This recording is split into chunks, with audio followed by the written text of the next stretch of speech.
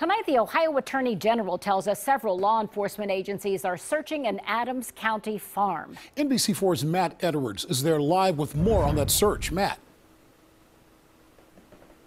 Well, Mike and Colleen, what is interesting about this Adams County farm is it is just about 10 miles away from the Pike County area where those murders took place last year. 8 members of the Rhoden family were murdered near or at their homes. Law enforcement arrived on this scene late this morning and has been working the scene ever since. As you mentioned, the Attorney General's office told us they were here. However, they have not been able to confirm whether or not this search is related to those Pike County murders. Those claimed 8 lives last April. However, the Ohio Attorney General's office also has not denied that the search is related to the Pike County murders. Chopper 4 was in the air tonight, where we can see the Bureau of Criminal Investigation, the Adams County and Pike County sheriffs are all searching the area. We did see them just a while ago haul away a couple of ATVs with an SUV. However, we do not know if those are evidence or if they were used as tools to get around this rural farmland. And as you see live pictures right now, this is a very rural area. This is on a back road, gravel along the sides of it,